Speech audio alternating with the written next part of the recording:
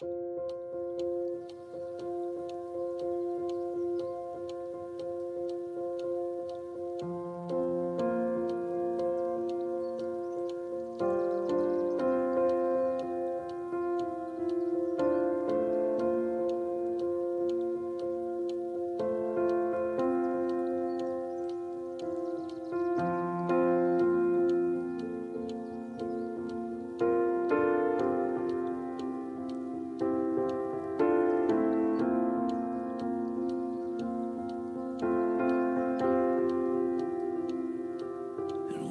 again, the morning comes, a brand new day, the same old sun. I'm drinking in the air of dawn. The city shines and sings her song.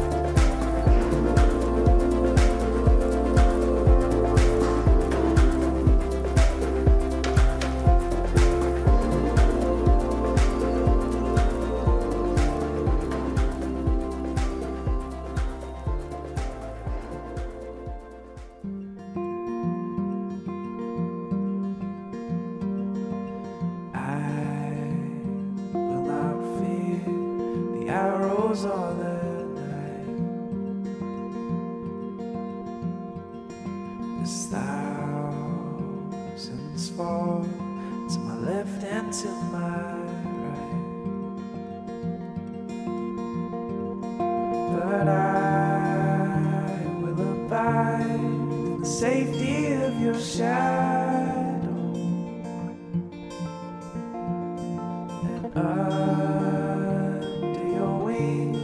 my heart will find its rest. The wicked fall, and with my eyes I see, but your faithfulness will be a shield to me, 'cause I have made my dwelling place in you, God, and I'm not afraid, 'cause I am held by you, God, and here in your presence I find my refuge, oh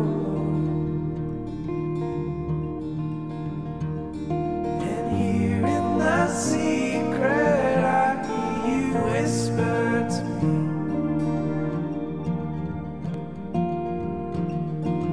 Here in your presence I find my refuge, oh.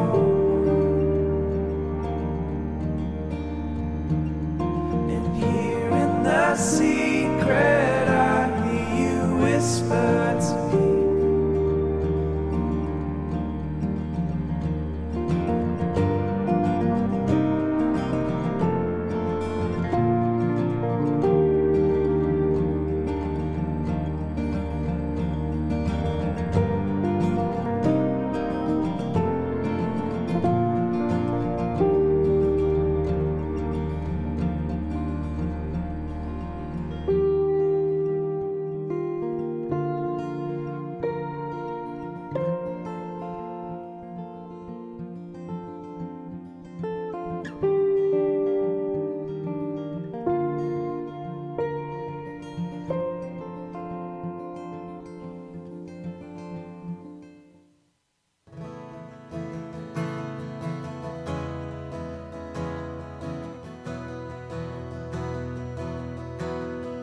Hi, I'm Donnie.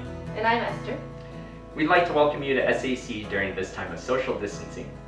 Oh, and if you're new, please mention it in the chat box below and we'll make sure to give you a warm welcome. We'd also like to invite you to join us for a discussion on race and injustice after service today from 11:30 to 12:30. And for more details on that or other general announcements, please see below. And there's one more thing that I forgot that we're supposed to mention. What was it? It is to smash that like button and click the bell for notifications for more sermons every week. Thank you for joining us today, and please make sure to turn off any distractions you may have and prepare your heart for worship.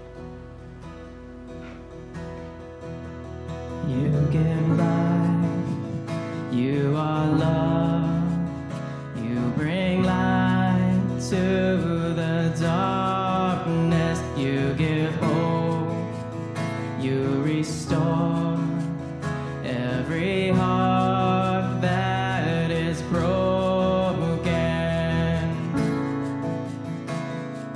Great are you, Lord. It's your breath in our lungs, so we pour out our praise. We pour out our praise. It's your breath in our lungs, so we pour out our praise to you only.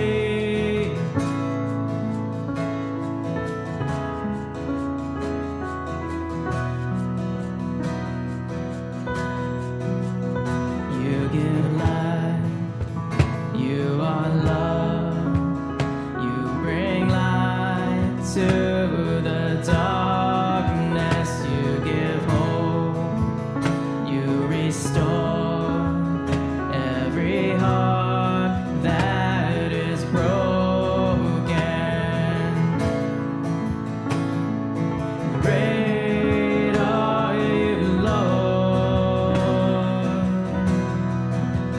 It's your breath in our lungs, so we pour out our praise. We pour out our praise. It's your breath in our lungs, so we pour out our praise to you only.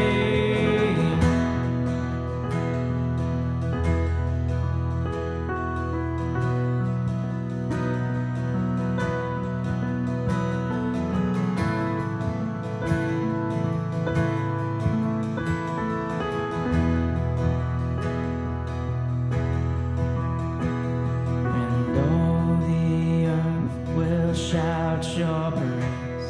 Our hearts will cry, these bones will sing. Great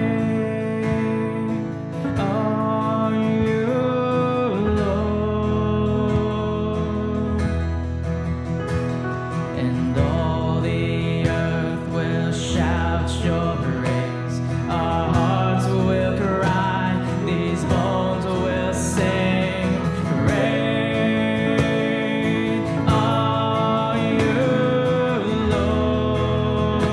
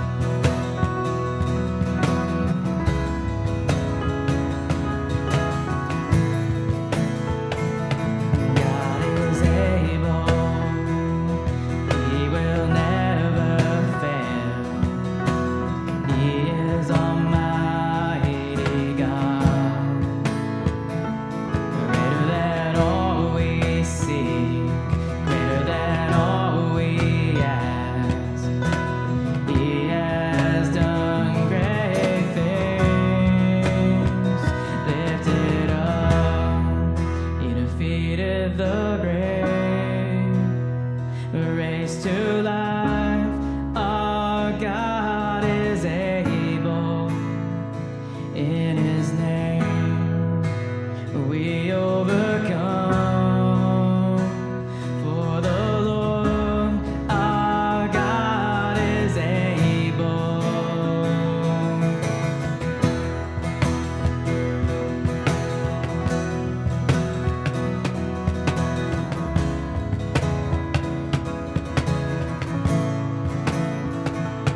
God is with us. God is on our side.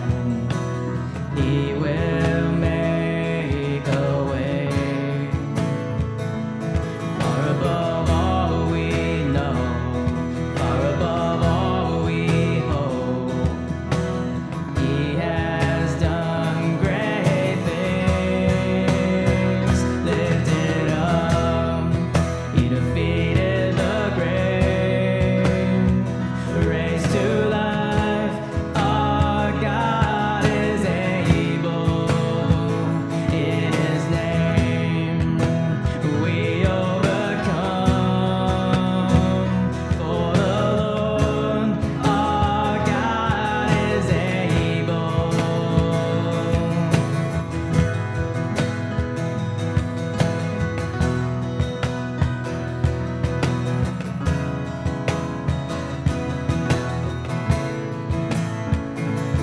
God is with us. He will go before. He will never leave us. He will never leave us. God is for us. He has open arms. He will never fail us. He will never fail us. God is with us.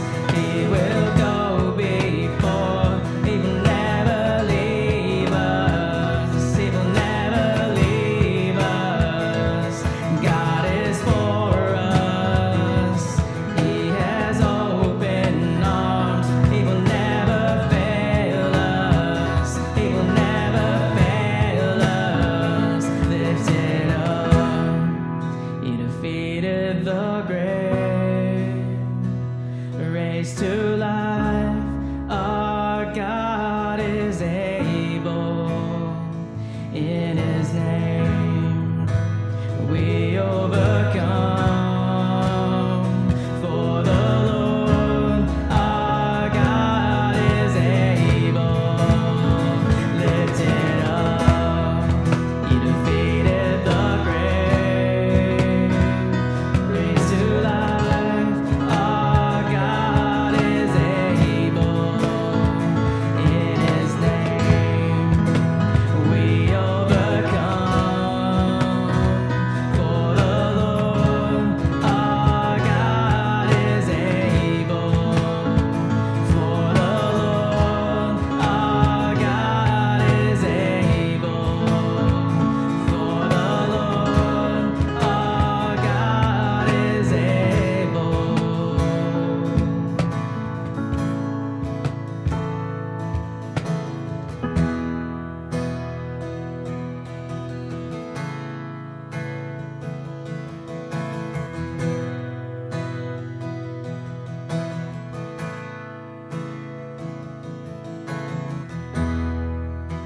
Worthy of every song we could ever sing.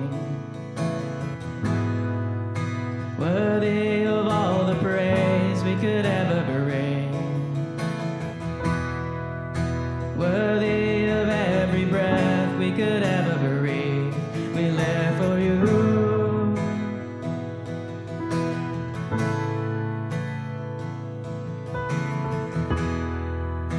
Jesus, the name above every other name. Jesus, the only one who could ever save. Worthy of every breath we could ever breathe. We live for You. Oh, we live for You. Holy, there is no one like You. There is none beside You. Open up my eyes in wonder and show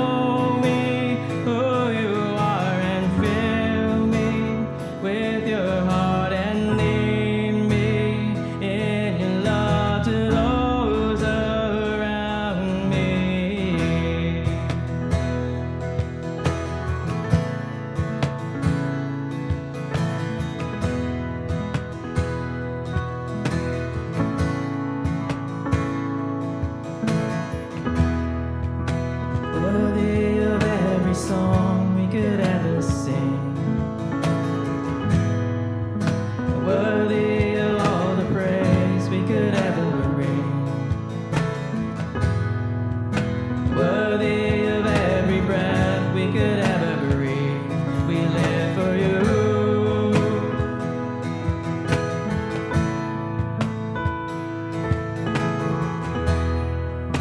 Jesus, the name above every other name. Jesus, the only one who could ever save. Worthy of every breath we could ever breathe. We live for you. Oh, we live for you. Holy, there is no one like you. There is none beside you. Open up my eyes in wonder and show me who you are and fill me with your heart and lead me in your love to those around me. I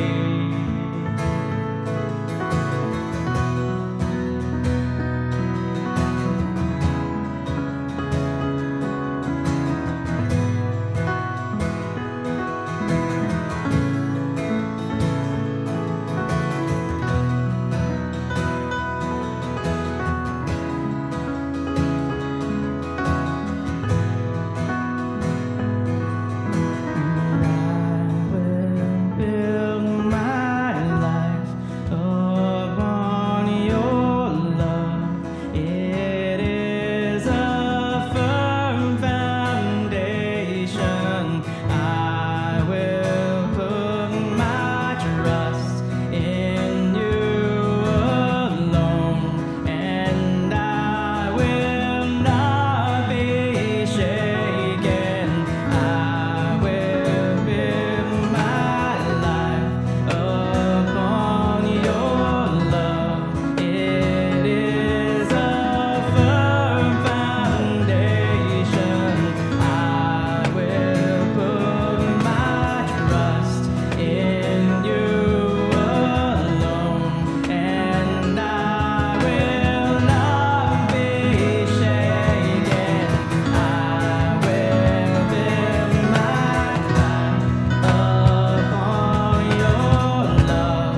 It is a firm foundation. I will put my trust in you alone, and I will not be shaken.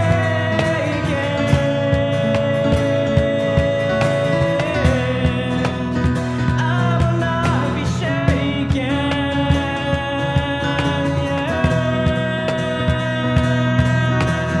Holy, there is no one like you. There is none beside you. Open up my eyes in wonder and show me who you are and fill me with your heart and lead me in your love to those around me. And holy, there is no one like you. There is none beside you. Open up my eyes in wonder. Show me who you are and fill me with your heart and lead me in your love to those around me.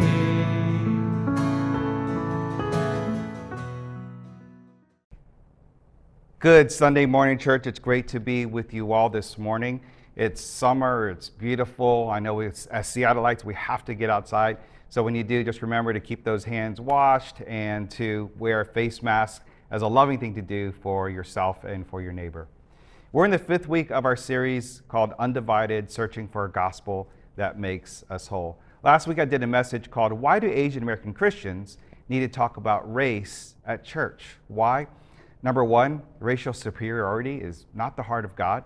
Number 2, Asian American Christians have traditionally been silent on the issues of race, and there's historical reasons for that. And number 3, that undoing racism is a gospel imperative. So if you haven't had a chance to listen to the message, I encourage you to go back and listen to it. It's a very important one in the particular conversation of this series. Today we have an Asian American panel discussing issues of race pertinent to Asian Americans. On the panel, we have Pastor Nancy Sugikawa. She's the associate pastor at Lighthouse Church in Bellevue. She is Japanese Taiwanese American. We have Reverend Dr. Mark Hearn, who's an associate professor and director of contextual education at Church Divinity School of the Pacific in Berkeley, California. And we have Kelly Aramaki, who is the executive director of schools for Bellevue School District. He also attends Faith Bible Church in the Central District. These are all trusted friends, key spiritual leaders in our community. I trust you find today's conversation both enlightening and healing for your soul.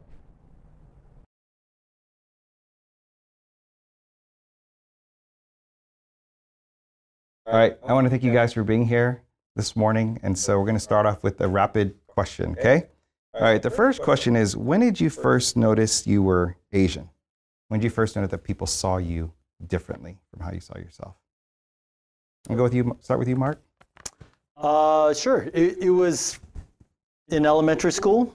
I think it was a really painful, actually, experience that I realized that I was Asian, and that was, I was driving in the car with my mother, and she was trying to make a turn into the gas station, and when she didn't go fast enough, she finally made the turn, and the car went by. This young guy was in the car, and he started throwing all these expletives at my mother about her being an Asian driver, an Asian woman driver. And I was probably about 7 or 8 at the time, and that just really was painful for me because I saw that it was painful for my mother. So I mean, in that sense, like in a negative sense, that's when I first realized that I was Asian. And then I think that later on in years, I was able to put language around that.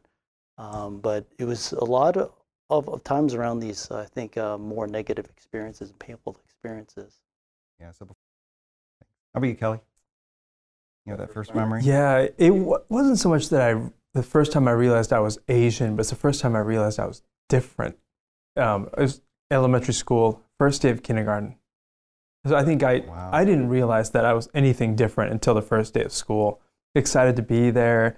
My mom and dad, they packed me a lunch. But I have vivid memories of them putting my little rice ball and something else in a big kind of QFC paper bag, put my name on it, and then I get to school and the teacher tells all of us to put our lunches into the lunch bin.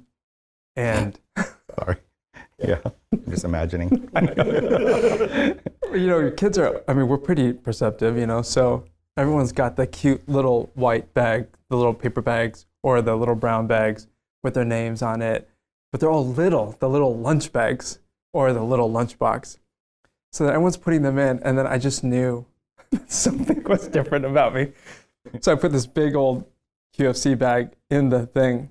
Yeah, the plastic bag, just the regular. Well, it was a big paper bag. Oh, big it's paper the bag. big paper bag. Big paper bag. Yeah. So yours was the big, yeah. So then I'm just like, then I was like, uh-oh. I mean, seriously, it was like warning signs all over the place for me.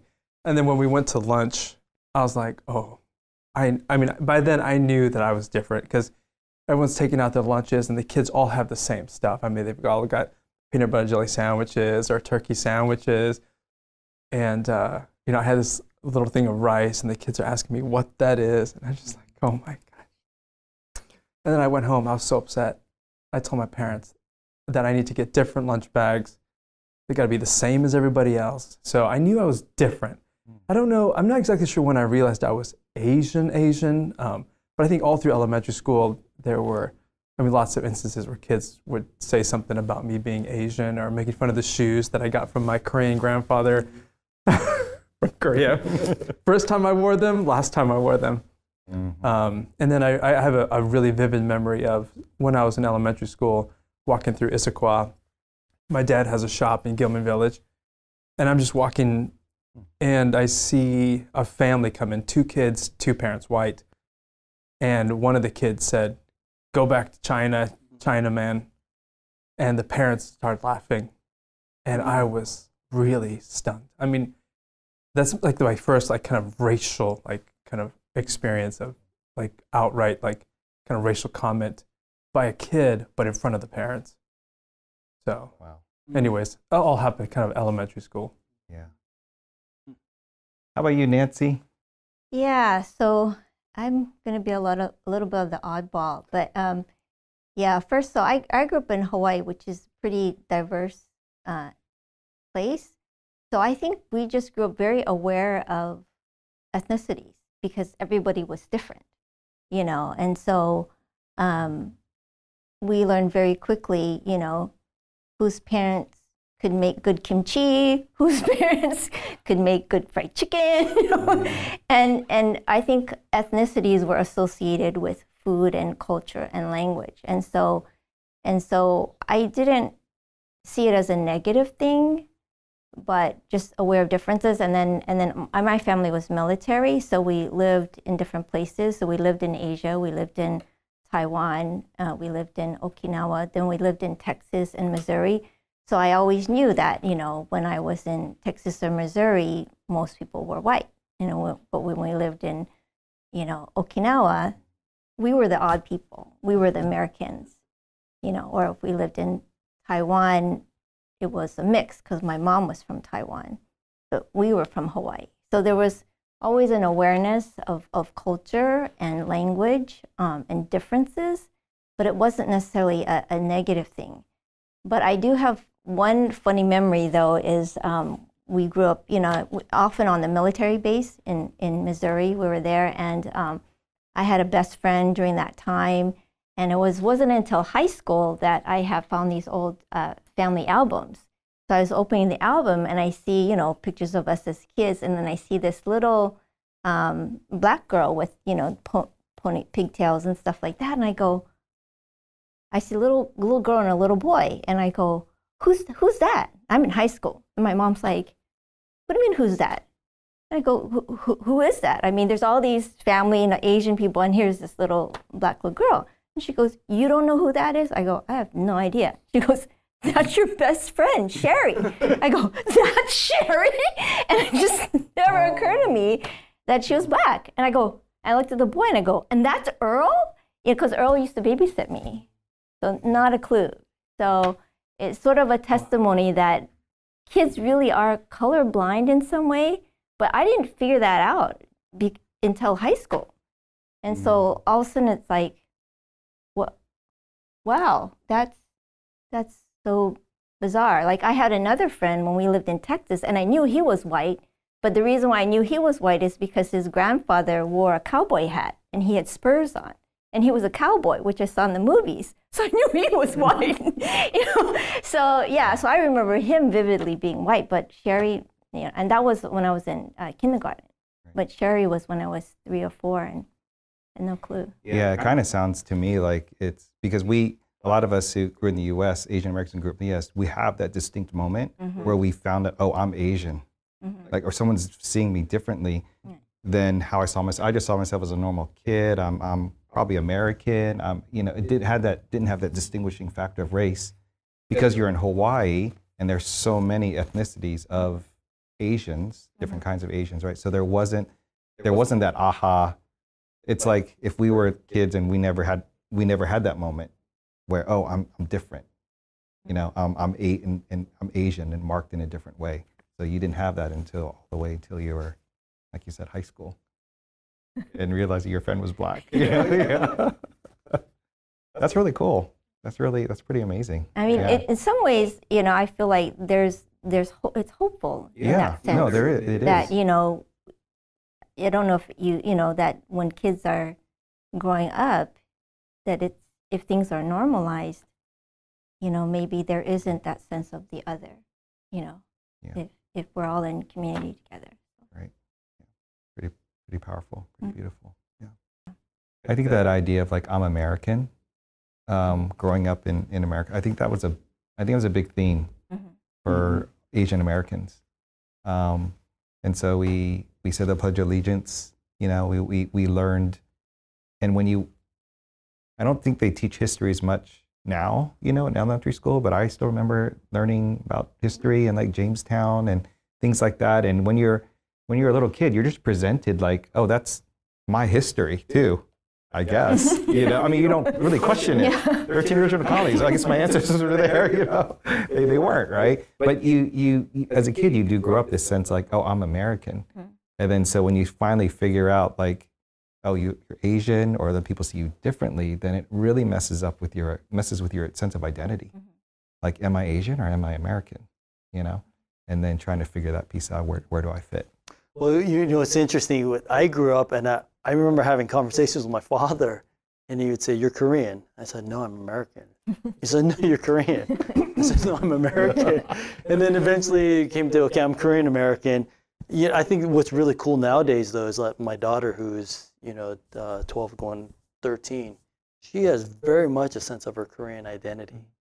And I think a lot of that is kind of the advent of social media, YouTube, being able to access, as well as kind of just a different curriculum, I think, that she grew up with. I mean, I didn't know any of the history either, Asian American history, until I studied it during my PhD work. And a lot of that was because it was never taught. I didn't have access to it. I didn't even know that it existed, right? So whereas my daughter, I think she has a lot more access to that now and opportunity, that her identity is very Korean now, and so, and we're really proud of that. That's really cool. Yeah. That's amazing. Yeah. I had the same conversation with my dad too. Yeah, I'm American. No, you're Chinese, but you need to act American. You need to act American, but you're Chinese. I'm like, I don't want to act Chinese, and I need to act American, Yeah. There is that thing. I do think that it's unique, I think, to Asians, but this idea that we're not American, that there's a foreignness to Asians, whether you've been here, for a century, or even recently. I think that is a common thing. But it's interesting because my conversation with my dad is, I'm telling him I'm Japanese, and he's telling me, no, you're American. So I think there's something about post-World War II. He's like, you're American. And then I said, but what American? Because in school, we're supposed to say if we're Japanese American or Italian American. He's like, you just tell them you're American. If you have to say anything else, then you can say American of Japanese and Korean descent, if you have to. But if someone asks you, what are you? You say you're American. So it's interesting. I think it depends on when the group came over to the States, how much they, hold on to the pride of culture. But yeah, it's interesting to hear. It was act American, but it's because you are American. I mean, just part of my own study of especially what happened to Japanese with the internment camps and post-internment, the whole relocation process wasn't just about finding where you're going to stay or where you're going to live. It was about assimilation.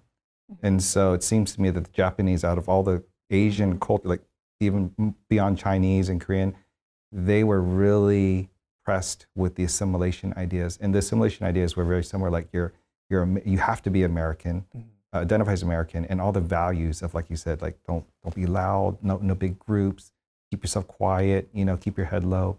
Those things were like really pressed upon the Asian Americans more than all the other Asian races.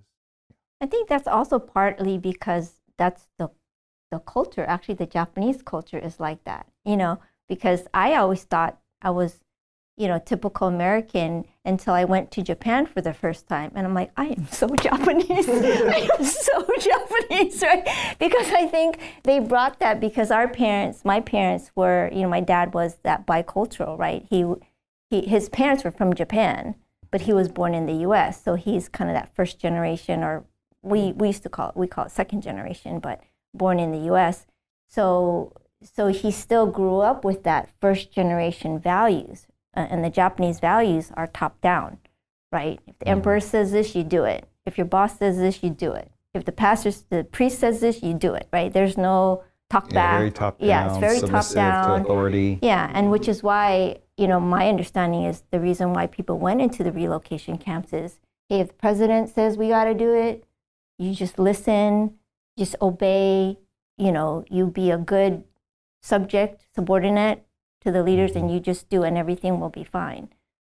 Yeah, I think that's that's a transitioned into some of our conversation about model minority, because I do Yeah. think some of that comes from some of the cultural Mhm. values of some of the Asian countries, you know, Confucianism and things like that, where like following authority, valuing harmony, not creating conflict and things like that. Yeah, and then also at the same time, the other side of what you're talking about with the kind of the perpetual foreigner, forever foreigner, right? Like no matter how many years you're here, you'll always be asked, well, you know, where's home for you, right? Or where you from, right? Those ideas coupled with, I think, this idea that at least in our parents' generation, it was like you got to assimilate as much as possible. So it was interesting because even though my father and I had these conversations at home, man, he tried really hard and it succeeded in a lot of ways to assimilate. I mean, even my last name, Hearn, is not Korean, it's Han. And the part of that, there were many different reasons. One of the reasons was so that at least on paper, I wouldn't be discriminated against. He wouldn't be discriminated, or his future family wouldn't be discriminated against. So he did, and he spoke really hard to get rid of his accent, right, in English. And so he didn't force us kids to learn Korean because he wanted us to be able to have great opportunities and then to be able to ace the interview whenever we had that, if it was by phone. So these little things, I think, that he did to assimilate, and yet at home, there was still this question of, it was never said, but it was almost the intent was, you'll never be accepted here, right, as fully American. So you got to accept that you're Korean. So why do you think Asian American Christians have been so silent around the issues of race? I think for myself, my mom was the first Christian in our family and took us to church, and we went to a Baptist church, Southern Baptist Church. But this is, I think this was in one of the military bases somewhere, and I always asked her why she chose to be Baptist, and she just thought, she said, well, I did a lot of things in my life, so I needed the full immersion. I needed to be dunked. And that's how we ended up being Baptist. But a lot of the Baptist churches were white, where we were. When we lived in, Texas and Missouri, they were pretty white. And I think that's still the dominant culture in the military as well. So that was no big thing for us. On the military basis, most of the people were white. So I think we learned our theology from the white church, or from the European, that line of theology.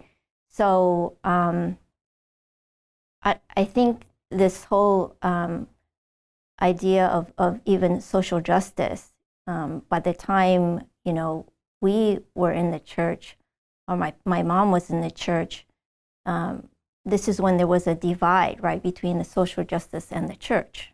Long ago, the church did the social services, right? It was through the church, but then there was that divide in the 50s or so, right?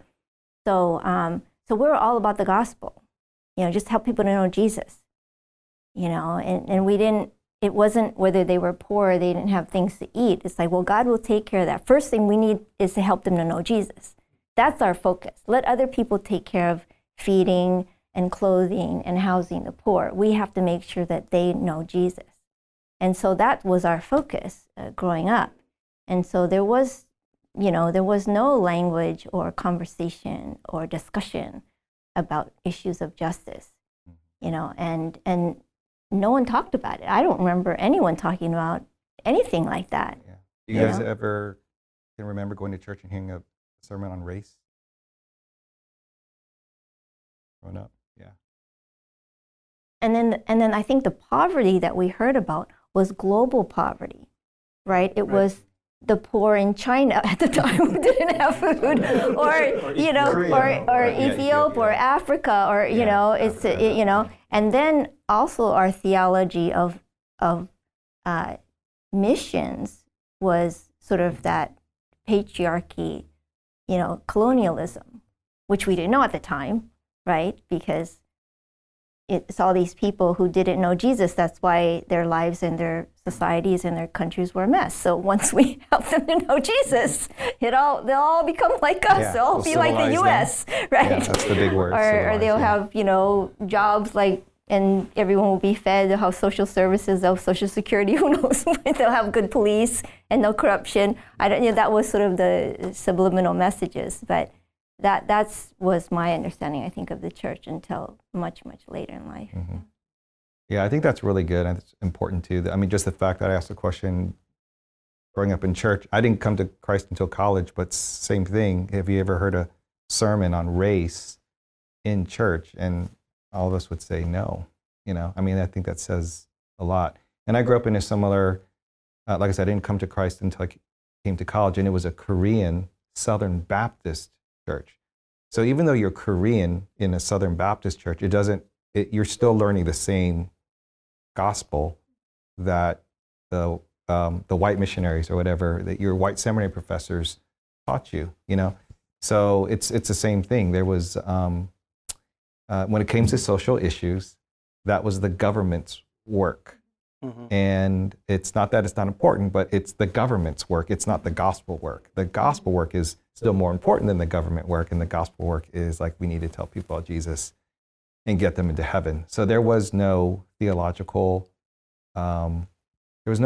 teeth for engaging anything social, like homelessness. No, like again, it was for the church. For the government to do. Yeah.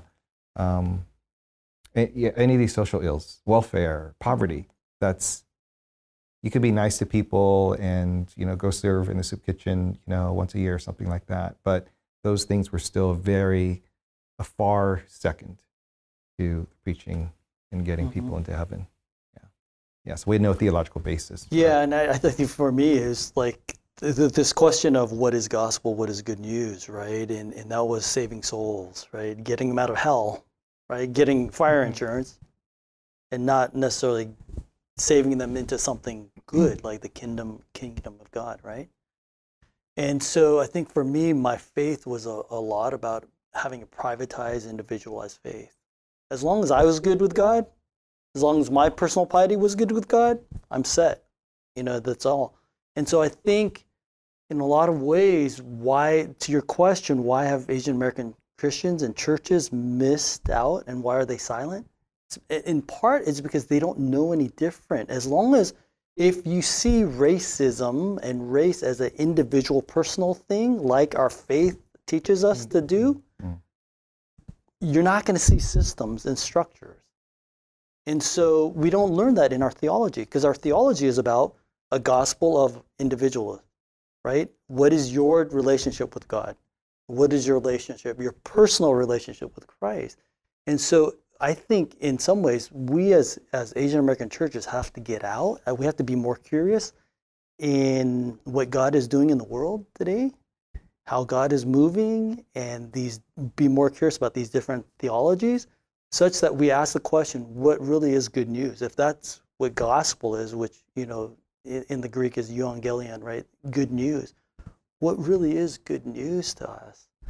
I think Asian American churches and Christians got to ask those questions and be open to the possibility that it would open us up to thinking differently, systemically and structurally. Then I think we have an opportunity to undo some of these things that let me put it in the positive, to be involved with some of these things that we've been so silent upon. But I mean, in some ways, we're silent because we're doing the very things that we've been taught, and that is to have a personal relationship with Christ. And so we do, and that's it. I think that's a big aha moment, because I think that's a big aha moment for me as well, because what we were taught is that it's a relationship. If everyone had a relationship with God, then there would be justice. There would be that we can get rid of racism and things like that. But then, so that means it was on an individual level. But yeah, we never had this idea that racism and sin can also be, it's more than just individual. It can be corporate sin. There could be it could be systemic. And so once you start thinking in those terms, then you're like, oh, that's the aha moment. If we don't address that, or if we have no language theology to address that, Yeah. then yeah, we don't have anything that we can contribute to the conversation. And that's not to say that our personal relationship with God and Christ is not important. It very much is, but you don't have to have, it's not binary thinking. It's not either this or this.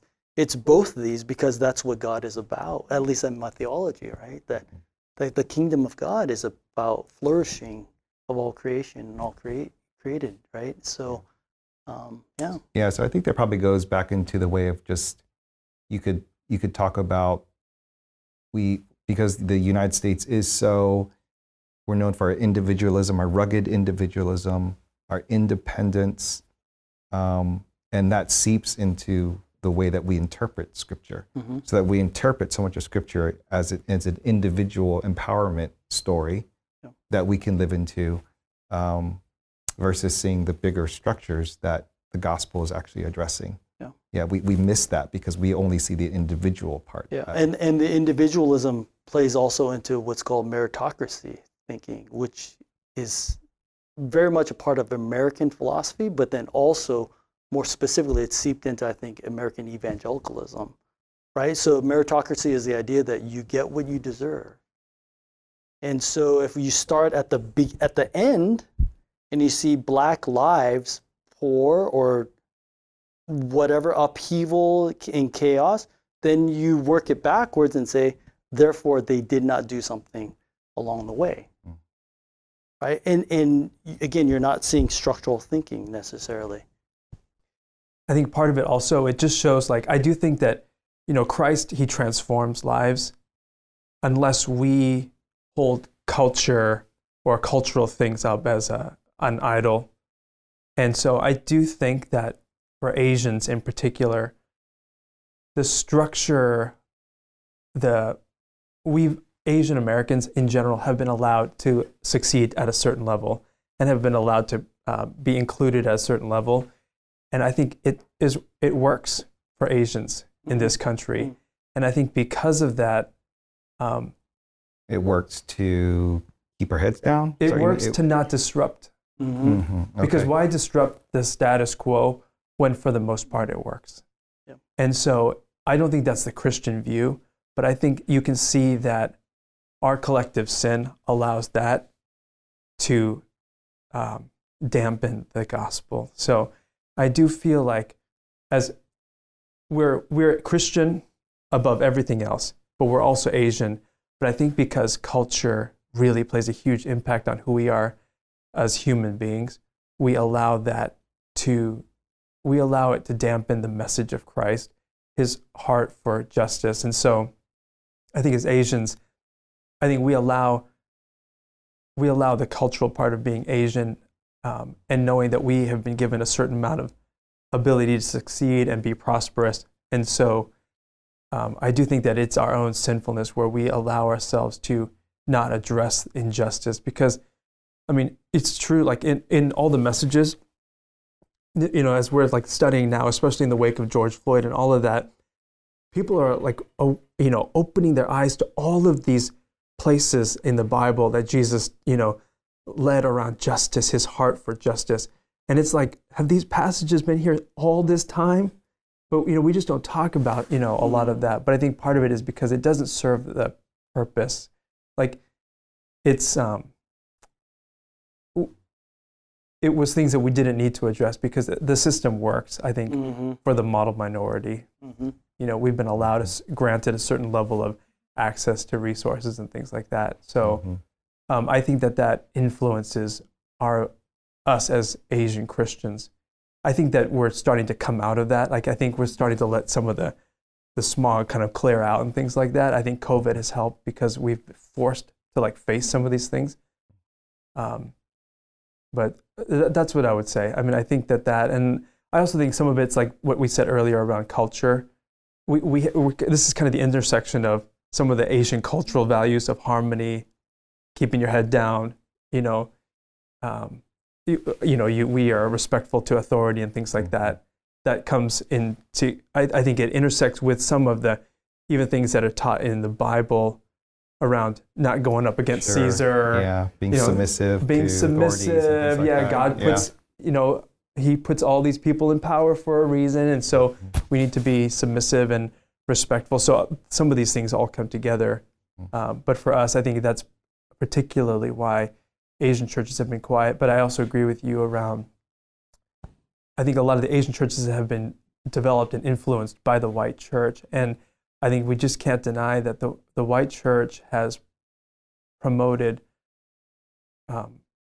racism and segregation since the beginning of the American church. I mean, was there ever a time when the church wasn't segregated?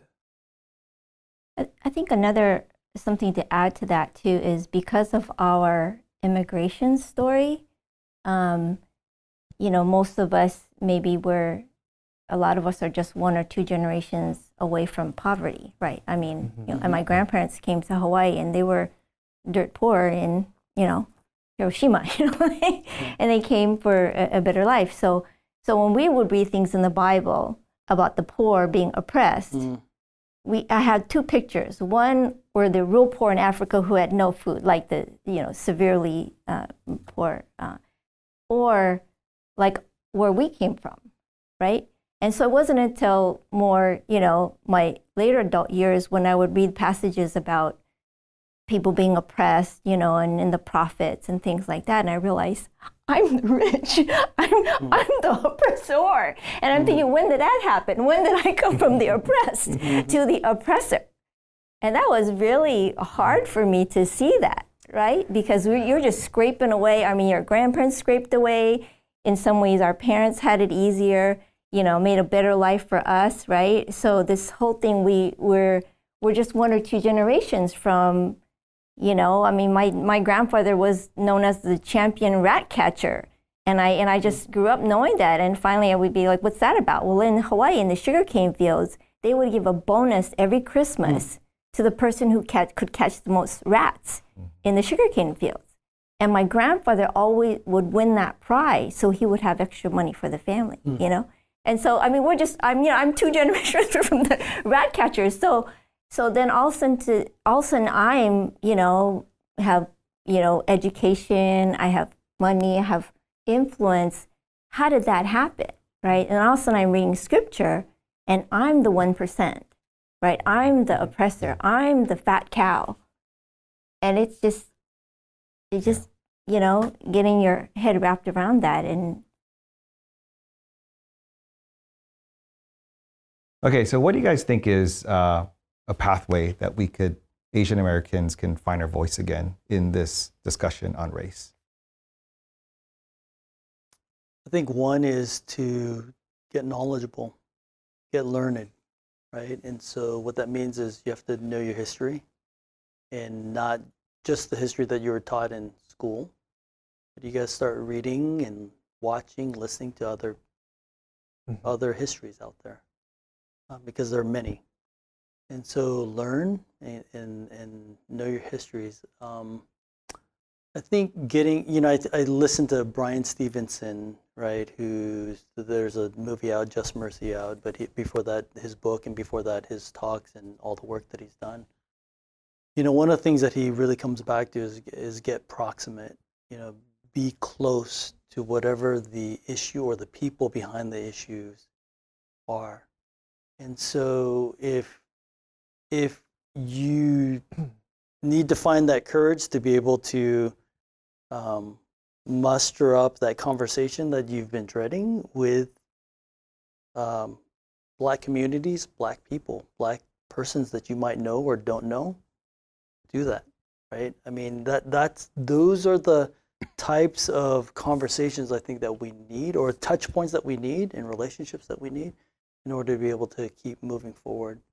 I would also say that for Asian Americans in particular, and this gets to my understanding of what race and racism is, or racial oppression is, and it's not just individual one-to-one, I think as one of us was saying, right? But there is the ideological, there's the institutional, which I understand as a systemic, and then there's the individual, but then I think there's a fourth one, and that is the internal, our internal racism and oppression. So I think as Asian Americans, we really have to work on what is the internal oppression that I have within me that makes me keep coming back to distancing myself from other people who are also racially oppressed. And so if, like growing up, if I could tell the funniest jokes about Asian Americans, about Korean Americans, then I could say to my other friends, see, I'm not like that person. I'm like one of you, right? And so there's this othering that happens that for me.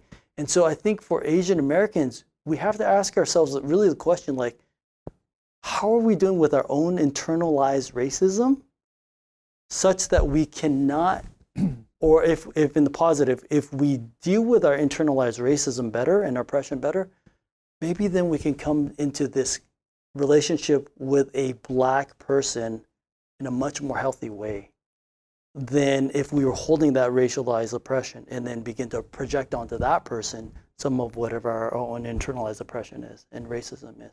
So, you know, there's a lot of, I think, self-awareness work, a lot of internal work that we have to do, but it's well worth it.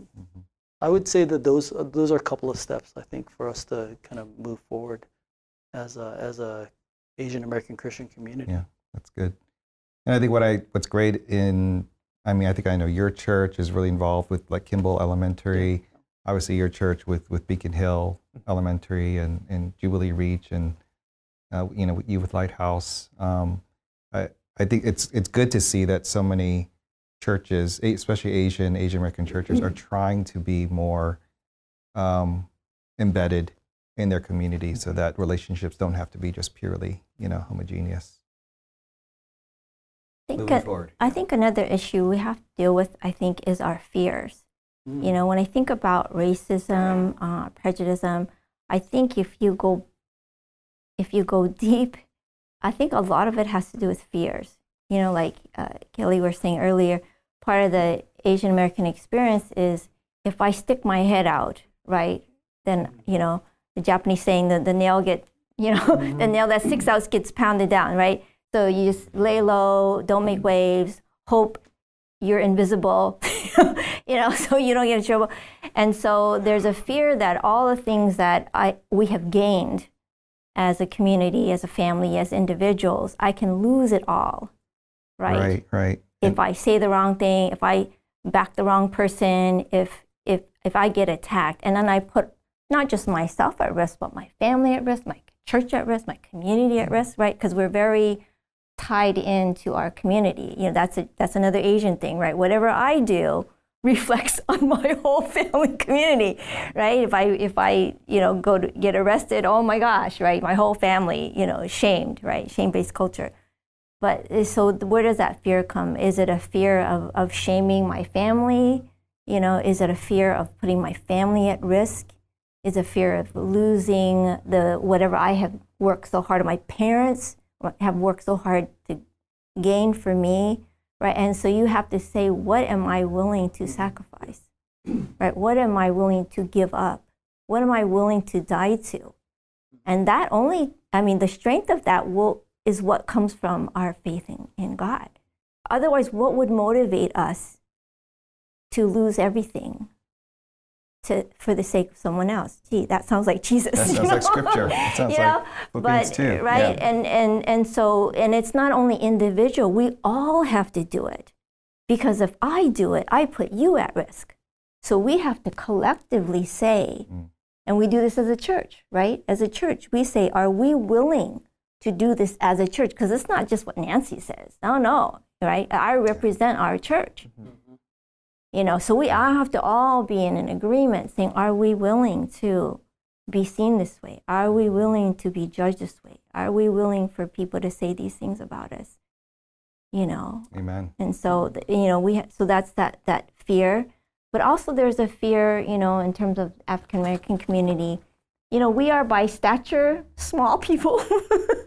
And I am a small person. And again, as an Asian woman, right, small, I'm afraid of a lot of people. When they do those little tests, or, if you have a white face or a black face. You know, if it's a male face, it's the same. Okay? I'm just as afraid of the black face as a white face and maybe an Asian face. Who knows, right? For us, we're always aware. We're always fearful, right? But you go to the Asian male, though, it's a little bit different psyche, right? To have fear, you know, of the other and protection of your family and things like that, right? Which, as a woman, we just try to survive ourselves, you know. But you know, there's that fear, and so I feel like often, like women live with those fears every day. We are aware of who's in the room, who's around us, right? But I think Asian males or males in general, sometimes your awareness is who's bigger than me, who's more powerful than me, who's a threat to me, right? But in a different way. And so sometimes people who have power, whether it's physical power or, you know, economic power or whatever, they're seen as threats. So why would I help someone who can now hurt me? Right? Why would I go out of my way and put my family at risk for someone who can turn around and who's not for me? Right? So there's also this insular protectiveness that we have as Asian Americans, right? We look out for each other because we're the minority, we're the underdogs in some way, right? Everyone, we have to protect our own. So you circle the wagons, you know. It's like, okay, you're half Japanese. Okay, you can come in. Okay, you're Asian. Okay, you can come in, right? Because it's us against everyone else, and that's not biblical, right? We're not here to save ourselves, right? And so but that's huge to come to terms with that and see, are we willing to share what we have? Are we willing to have less? Are we willing to sacrifice? So, okay, so your kids won't be able to go to Ivy League school. Is that okay? I mean, don't touch my kids. Don't touch my resources that I'm saving for my kids. But, you know, are we willing to do that? That's. Yeah, I'm just kind of struck by, you know, we're talking about the church and the church being basically sacrificial in that we can't. There's so much holding us back from actually doing that. And I think that is a big piece of that hard look of how we move forward. Because if we're not willing to count the cost a little bit more and identify what it means, then we'll just continue perpetuating what we currently have. And that's just not acceptable. You know, we as a church, we just have to do better than that. Yeah, I mean, I resonate with a lot of what you're saying, Nancy. I mean, I do think, I think that's where we have hope with the Asian church in particular, because I think stereotypically Asian cultures, there is a value on education, on prosperity, on success. Like, that's pretty much, I mean, it's a stereotype, but a lot of it's from, it's true. Yeah, it's true. And so we have that cultural value of being successful and rising to levels, you know, for ourselves, for our children, our children's children. But I do think that as Christians who happen to be Asians, that it is a different calling to be willing to leave all of that behind, you know, for the cause, you know, for Jesus and for his heart for the poor. And he always is asking, you have to be able to leave everything. And I think that is what it's going to take for the Asian church, is we've got cultural differences between our Christian culture and maybe some of our Asian culture around success. And we have to be willing to, like you said, we have to be willing to say, I'm willing to give that up to help other people, you know, because fighting against racism, we will lose things. Like when you see people who stand up and make their voices known and are fighting against racism, they get hurt. In some way, they become marginalized. And so there is a cost to being an anti-racist. So I think as Christians, that's the power, is that God does call us to be willing to give up for his values. And I do think that he values justice. And so I think that's one thing. I think the other thing is, moving forward, I think that as Asians, we have to unpack this anti-Blackness. Like, like, I think we all have kind of our own stories of black is bad. That has been taught to us, you know, and I think that we have to own it and unpack where that comes from. And some of it, I think, comes from generation to generation within the Asian culture. But I think it's deeply embedded in the Asian culture, but it's also just embedded in American culture. Like I remember watching My Little Pony with my daughter. I wasn't watching it. She was watching it. I happened to be in the same room. Okay, but she, like, even in shows like that, they teach that black is bad. Mm-hmm. Every bad character is black. Almost every single one is black. The color black. I mean, and then I think the way that our society portrays black men, they are portrayed as bad. You know, I think when I think about like drugs, you know, when it's black people doing drugs, the response is the war on drugs. Mm-hmm. When white people are doing drugs, it's a health epidemic crisis. So we view black as bad. And I think it's reinforced in the church too, because we talk about sin as black. Black is sin. White, you know, pure white. So we have this imagery of black and white in the Bible, in the church. And I don't think that it's meant to be racialized, but I think that you layer that on top of what society says about the goodness and badness of people by color, it matches. People are conflating the two. And so I think that we as Asians need to unpack when we see something, or especially someone who's black, and we have a negative association. I think it's good to stop, notice it, and then be curious about where that came from. You know, so a black person in poverty or poor or homeless, we look at that negatively. What did that person do? Probably on drugs, not working very hard. Mm-hmm. But you see an Asian person living in poverty or homeless, it's like, what happened to that? Like, you know, so we view color differently, even if they're in the same situation. So I think unpacking color, I think, is important. The third thing is, I think as Christians, I think we will be prone to say, you know, okay, racism, it is bad, it is a sin, and then shift to talking about sin and saying sin is bad, and so the response to sin, or the solution to sin, is Jesus.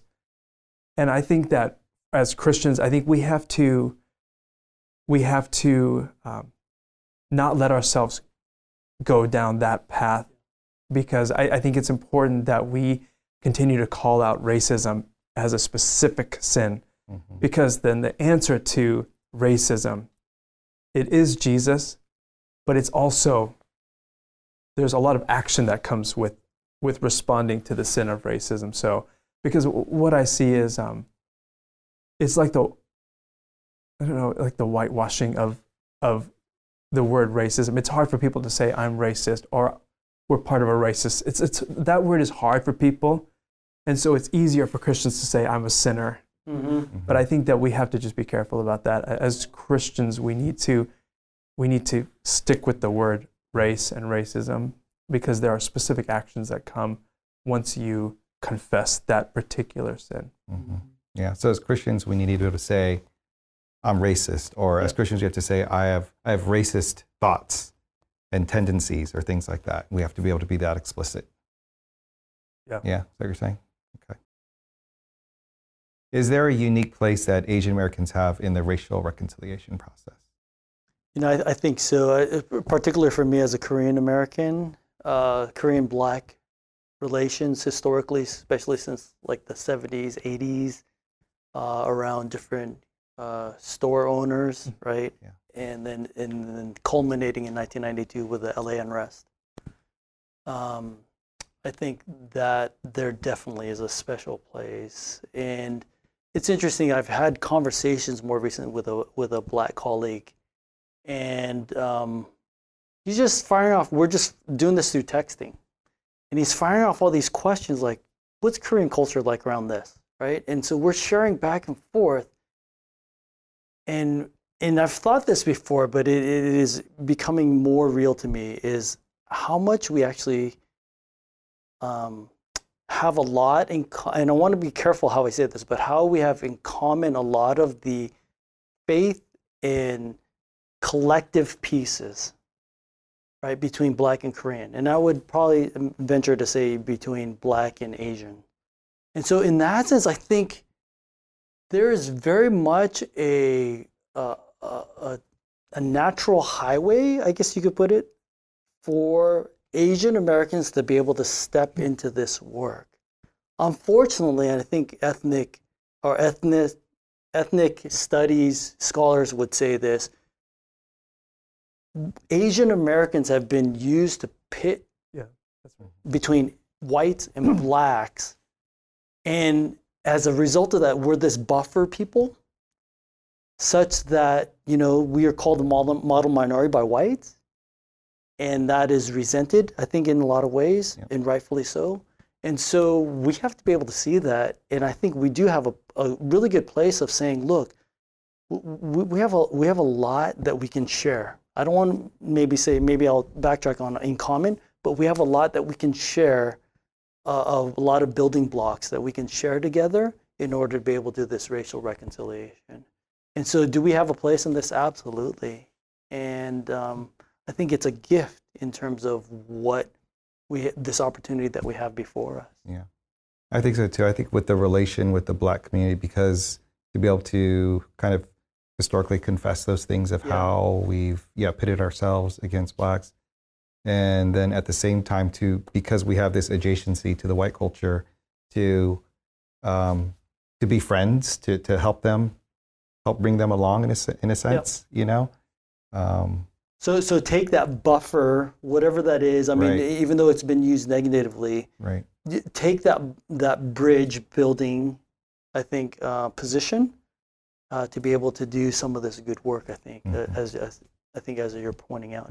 Yeah, I would say something similar. This whole thing about being sort of that honorary white, but yet perpetual foreigner. We're kind of like the both and.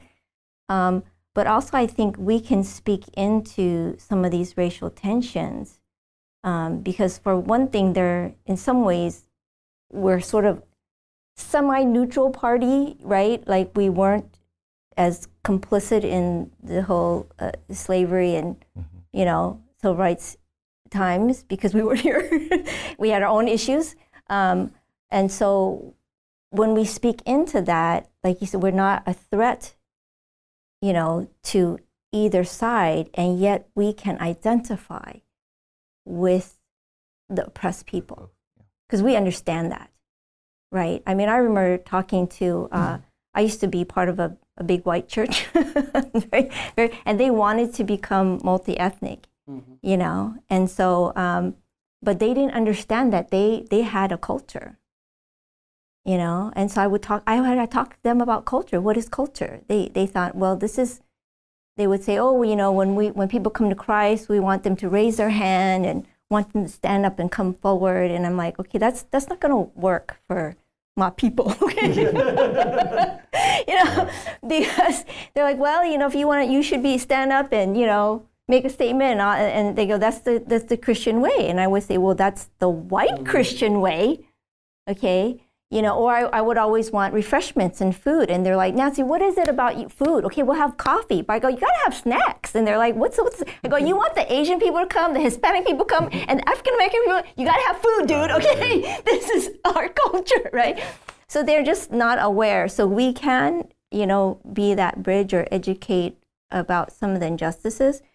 But the other thing is, I feel like, at least as a, you know, kind of that Japanese American heritage, there's two things that I identify with for me personally. One is the immigration issues. And that's because of the internment camps, you know. So when you see these detention centers, you know, again, they used to call them camps, okay? It's jail, you know, just like the detention center. These are jails, right? And you're thinking, who's making a profit? Well, somebody's making a profit off of gathering all the undocumented people, just like people made a profit. And it wasn't about safety, you know, in the internment camps. It was people wanting the property and you know, and oppressing the Japanese American people. The second thing is this, you know, I think about, and I didn't know this, so this is all learned for me, right, since when I was in college, about how land was stolen right? So you have people now who, they could be multi-millionaires, right? These families, because they had land in LA, you know, the Bay Area, you know, that was stolen, and now other people are millionaires and because of that, right? But when you think of the African American experience, their lives were stolen, right? And so generations of having everything stolen from you. So we can identify with those things. And I think of the reparations that were made, it was small, it was token, but the government apologized and made reparations. Well, where are the reparations for the African Americans? Right? Where is the, you know, where is the attempt to admit these egregious acts and to try to make amends or to lift up a people that were oppressed? Where is that, right? And so since we experienced some of that, a touch of that reparations in a very small period of time, we understand those things. So we can speak into those things and say it wasn't even about the money. It was about admitting what we did was terribly, terribly unjust, right? And so can we now, you know, speak for other people because of what we've experienced? And it's just interesting when a lot of the immigration issues came and you know, even violence against Muslims and, you know, people from the Middle East, that is when the Japanese Americans who were incarcerated, they came out, right? Yeah. And they said never Never again. Never again. Who never spoke to their families, who never said anything. It was so shameful, they put it behind them. They came out and they said, how have we forgotten? Yeah. Right? So that's what one of the things we can do, I think, is to speak out because we know. I think for me, you know, I've been reading about, with George Floyd's death, you know, one of the police officers was Asian, you know, Asian American, the Hmong.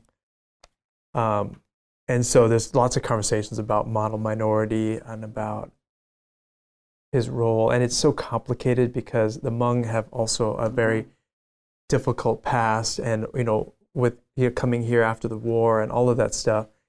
But I do think as Asian Americans, we have a moral choice. You know, we either, you know, stand in solidarity with Black or we're complicit to the crimes that are committed against Black. I mean, no matter how much suffering our family has endured or we've endured, when it comes down to it, it may not be in a situation like that with police, but we're in that situation, whether it's in church or in education or in the medical field or wherever.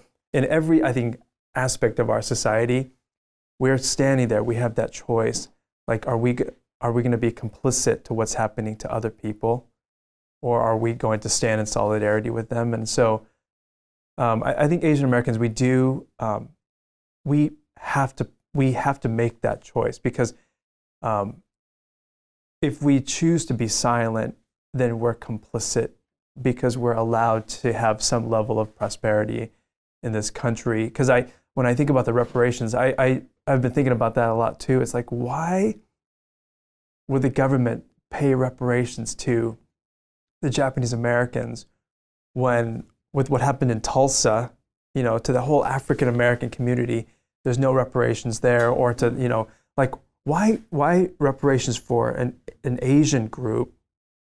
And I just think what we can't, as particularly for Japanese Americans, is we can't take the money and then be quiet. Mm-hmm. Like, it can't be silence money to then say, okay, we're in, so we'll keep our mouths shut about everybody else. I mean, just because that happened, there's still I think a calling for Asian Americans to then fight for other people for the same type of reparation for injustices that happen.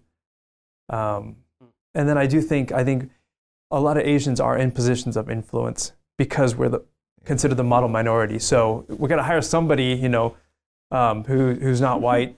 So I think a lot of Asian people are in positions of influence and are considered kind of allies, non-disruptors. But I think because of that, I was talking to my wife about this, and she was reminding me, like, that is an opportunity to speak in. So it's like what you guys have been saying about, like, you know, to be that ally, but to be a kind of a critical ally to say like, this needs to happen, these things need to change. Yeah. Yeah. Yeah. Yeah, it sounds like we're getting the consensus here is like we have to speak up, like we have to use our voice. We can't just continue remaining that silent person that's complicit. Yeah, that was great. I mean, silence money, hush money, right? It's not hush money. It's justice money, right? That we have to continue on. I really like that. Good. Yeah, I am really proud of the Japanese Americans who were incarcerated, who stood up after 9/11 and said like, the racism towards Muslims cannot happen. Yeah. Like we cannot go down that road again, you know, because there was just so many parallels. Yeah. Yeah, that's what you're saying. Okay. It's kind of interesting too, because once your eyes are open to some of these issues and how it intersects with our theology, when we go back to God's word, when we go back to scripture, we see it everywhere. Right? You think of, Acts 2 and the food, not going to the Hellenistic widows. Yep. What is that about? When you think about the Jew and Gentile conflict and how, the Gentiles, in order to follow Jesus, had to become Jews, right? They have to adopt our culture and our way of living. I mean, on and on. And so it's there when you think of God's condemnation of kings. It was because of injustice, because of their turning, the rich staying rich and the poor getting poorer. I mean, this is all over scripture, but we just didn't know it was there.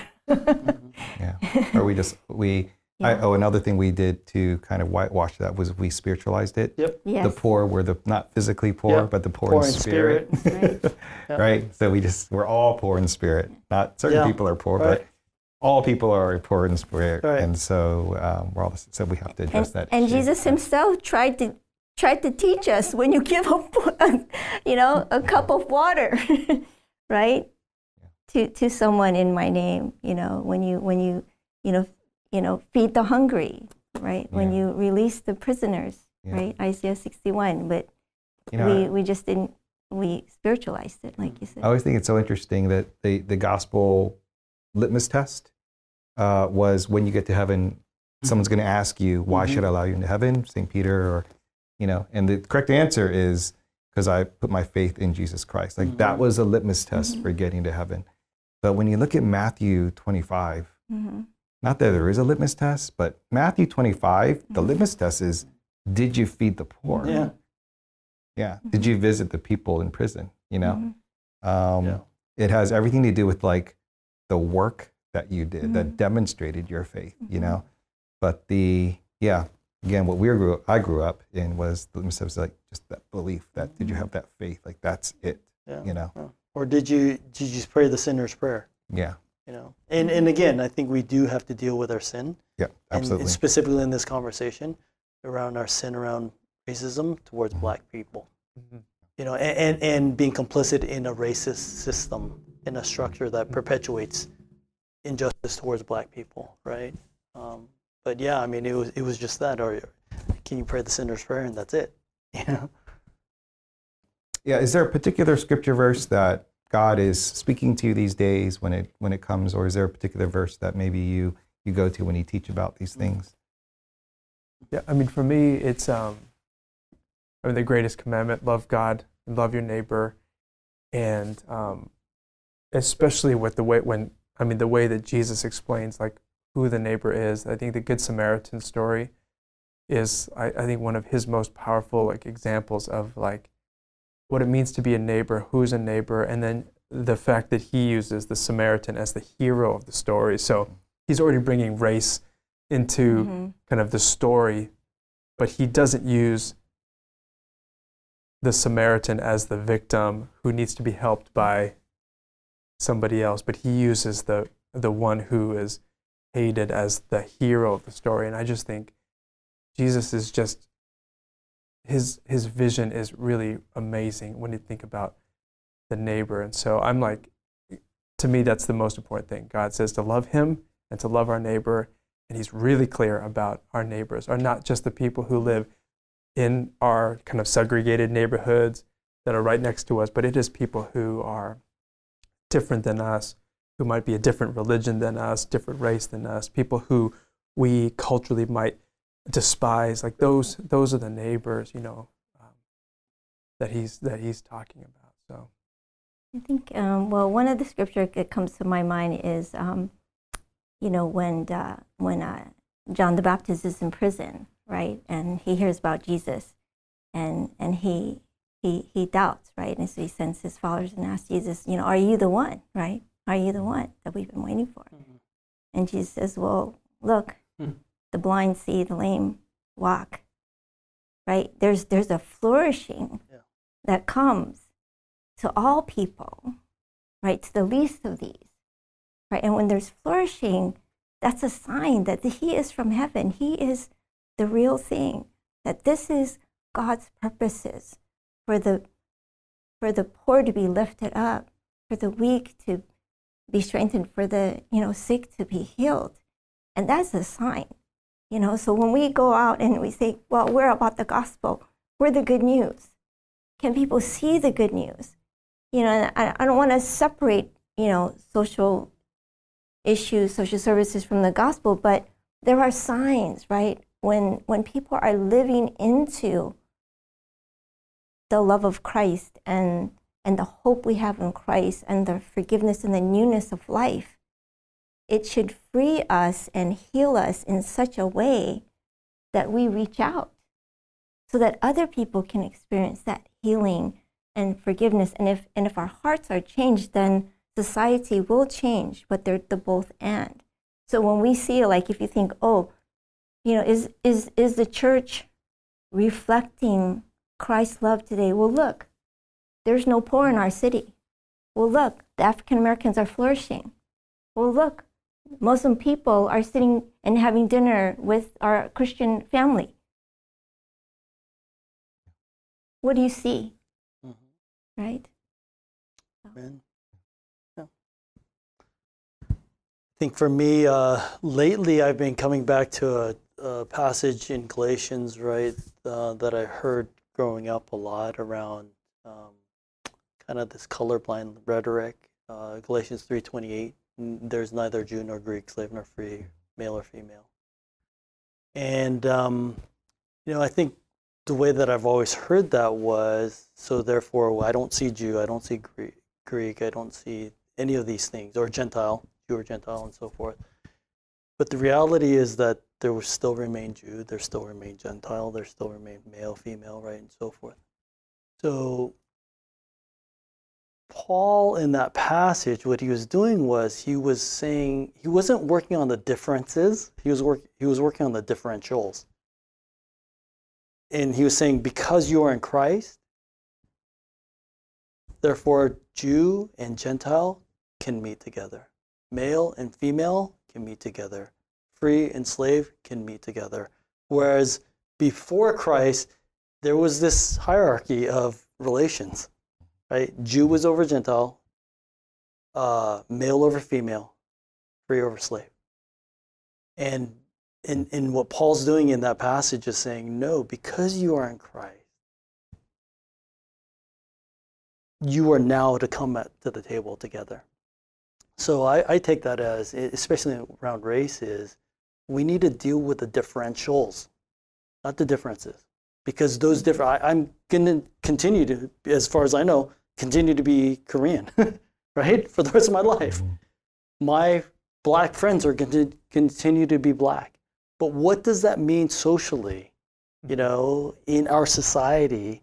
That is what I have to work on. I think that's what Paul was doing. And so I've been coming back to that passage more. And so therefore, I need to see color. I need to see the black man, the black woman in what their context is today, and that is in the U.S. context. Mm-hmm. What does that mean to be a black man, a black woman, right, in today's society? And for me then to work on those differentials that social location brings to that. Yeah. Awesome. Thanks, guys, so much. It's been really rich. Just for me, I hope it's been really just rich for me just to hear these voices, have an Asian panel. Thanks so much for having this conversation, being open and honest, and also just for our church, so that our church can listen to it. Because I know we've been doing this as a church, and this continues to help us take that next step towards repentance and being agents of reconciliation. Yeah, thanks so much. So Mark, would you close us in prayer? Would you do that? That'd be great. Yeah.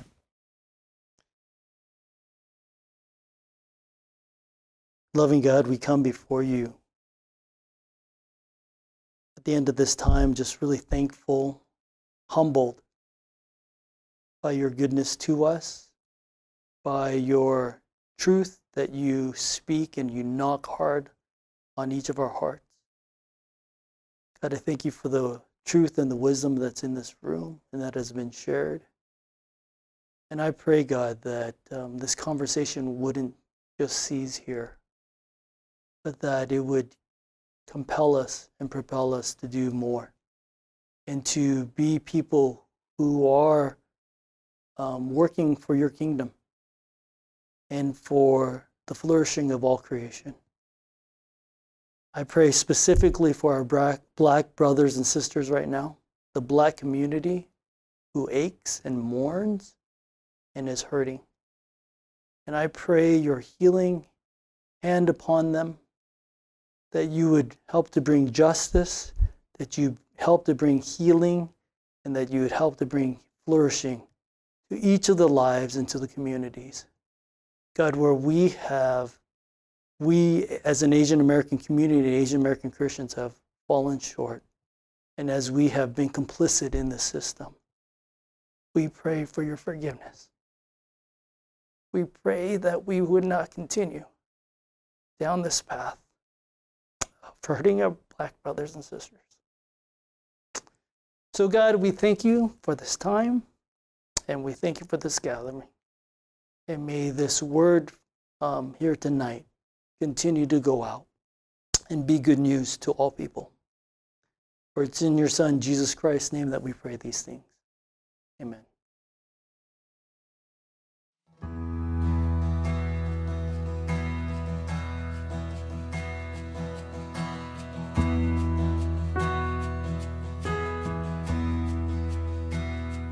You take our lives, flawed yet beautiful, restore, refine. Lord, you're merciful. Redeem,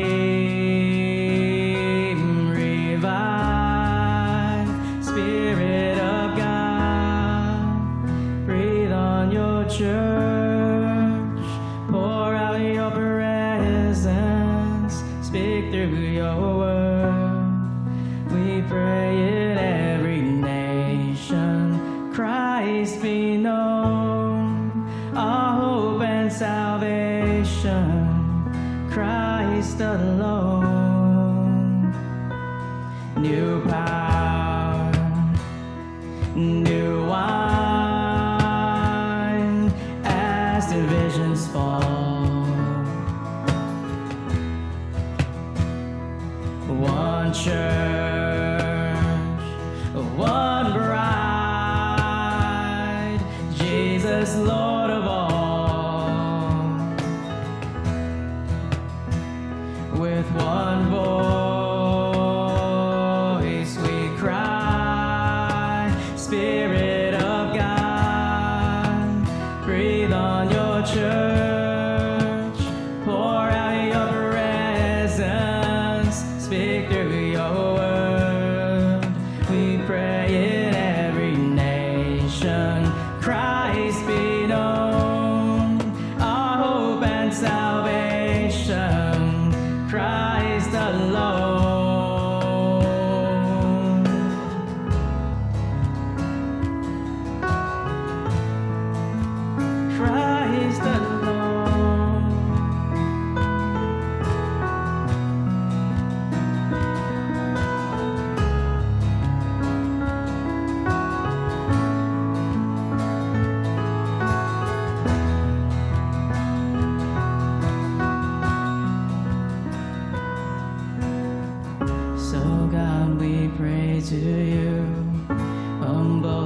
ourselves again. Lord, would you hear our cry?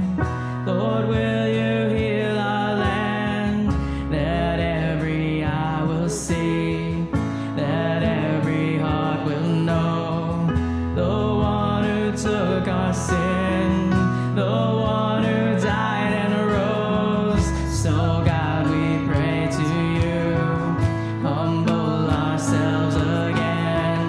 Lord, would you hear our cry? Lord, will you heal our land? That every eye will see, that every heart will know the one who took our sin, the one who died and arose. And when your kingdom comes, and when at last you call, we'll rise to worship you alone. Spirit of God, breathe on your church, pour out your presence, speak through your word. We pray in every nation, Christ be known, our hope and salvation, Christ alone.